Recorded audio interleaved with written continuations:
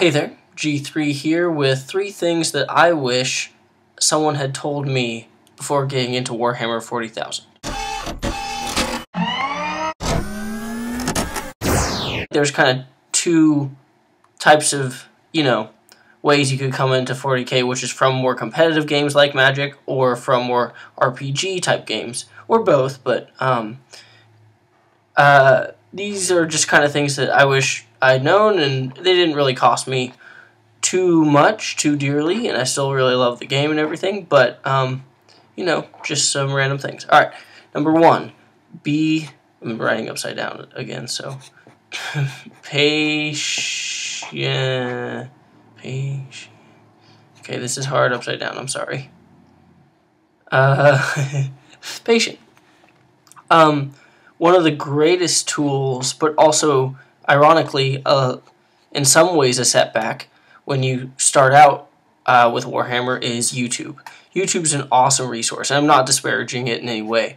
But what I mean is that you see these massive collections and stuff on like mini wargaming and stuff, and you see just these beautiful boards and everything, and it's kind of like you want to rush to get to that quality, and maybe if you're lucky you have an LGS with like terrain that they have there, but you kind of feel like you can't paint that well, and then you don't have a table that big enough, and you don't have the right terrain, and nothing looks good enough. That stuff, I just feel like that's too much pressure on a new player. Honestly, you could just have a really fun game just on a table, like a small table, and literally using textbooks and like random stuff as like terrain. And while it's just kind of jokey, but Warhammer's a cool game, and just playing small games early on like that is no big deal. Using everything around you and like saying, hey, maybe that kind of looks like this, and that gets you into the mindset, and you don't have to spend a whole drop. For God's sake, don't buy any terrain from Games Workshop when you first start out. Like, if you're at the shop and the guy's like, oh, okay, well, you got the starter set, now you should probably get some terrain too. Take your time. It's going to be overwhelming. Be patient. Just buy, even if, like, I would recommend Age of Sigmar if you don't want to drop all the money for the starter set for 40k with the rules and everything, because you can download those rules free. But if you want to do 40k, Dark Vengeance, awesome way, but also Kill Team. The Kill Team box has a set of the rules and just some models you can start practicing with. It's really cool. So, take your time, be patient. Number 2, be creative. What Games Workshop sells, while it's awesome, really cool models, they're not the end-all be-all. I wish that I'd kind of known this, that it took me, it was like after I bought, I bought Dark Vengeance, which I don't regret buying that at all, but I then bought some like Chaos stuff from the store, and that cost like $50 total when I bought, like, I think it was Rhino and something else.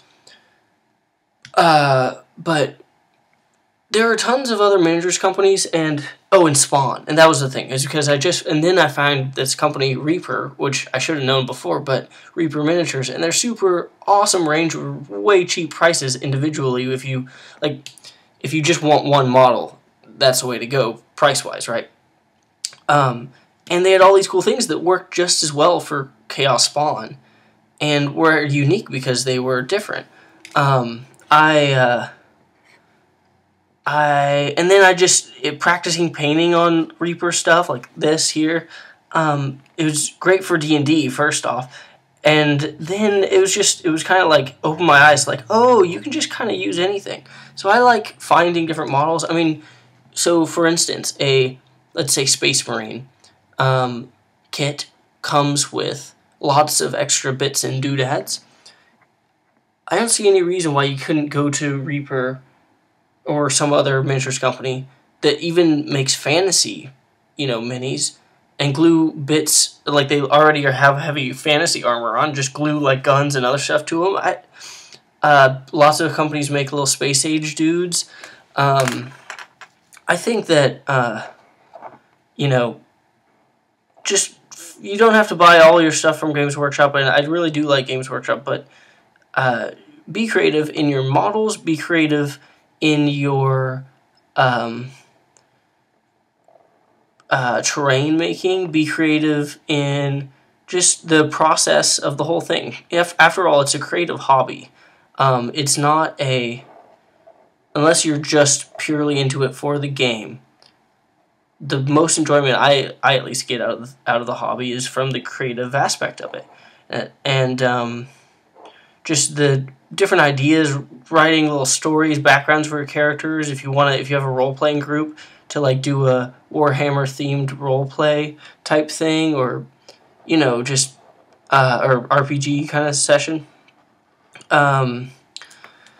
All sorts of stuff. Just be more creative. You don't have to do exactly what is defined by the Warhammer box, and you can use alternate models, and you can scratch build things. And if the group that you should start playing with, if you're just a casual player, is people who don't mind using different models, and people who don't mind it if you scratch built an orc truck, instead of buying the official model or whatever. Or if there's just all sorts of cool stuff. Like, what if I wanted to use this dude as a Chaos Lord? Base size might not be, like, exactly right, but I just think, although this would be, I use this for an objective marker. I think it's pretty cool. Thirdly, that is to say be...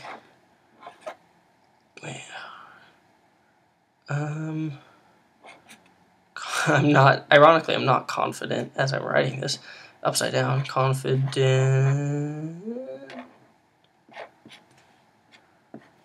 Be confident. There was almost a year gap between when I bought Dark Vengeance and when I actually started playing the game.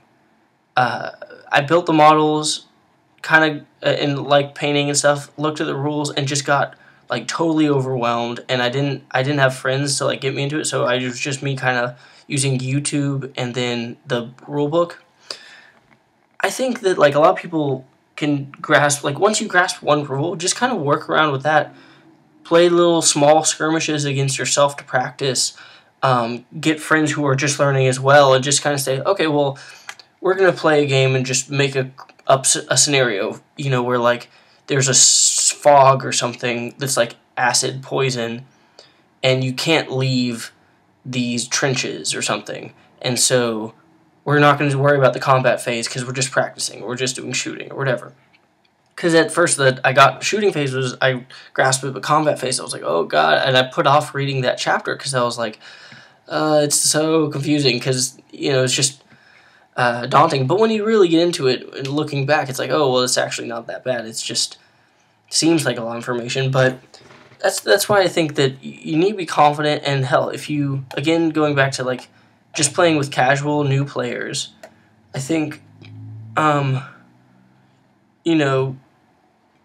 just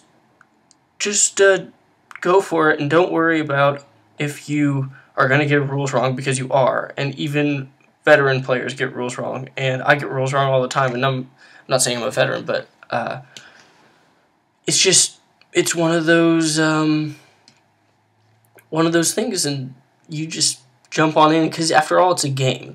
You're not, I guess the overall consensus of all of these is that while I love Games Workshop, you're not like borrowing from them their models, and they're allowing you to play in this game that they make that must be played this way. And they say this very clearly. I'm not trying to make them a bad guy. They say this very clearly in the rules, in the forging the narrative and everything. The most important rule is that it's a game.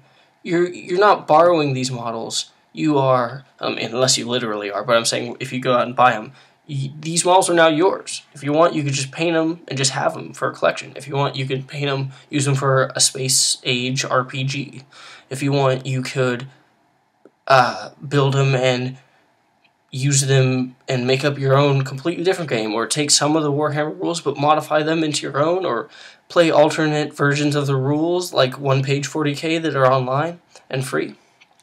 There's a bajillion different things, and I don't think anyone should feel bad about wanting to do something different than, okay, well, you go into the store, okay, and you be prepared to spend $100+, okay, and you buy an HQ and 2 troops and your codex, and then you play a game and get completely destroyed because, you know, you haven't bought the local or the best whatever list, but you need, that's the, you know, it's like you need troops, but if you want to play like a combined arms detachment, typically you just get destroyed depending on what army and everything, but because of formations and stuff. So don't let all of that dissuade you. If you like the models and you like the lore, remember to be confident. Remember that you don't have to paint like they tell you. You don't have to make up lore or have the same lore they tell you. And also don't worry about meeting the standards of the amount of your collection. Buy a box, even if you don't have the copy of the rules or a codex or anything.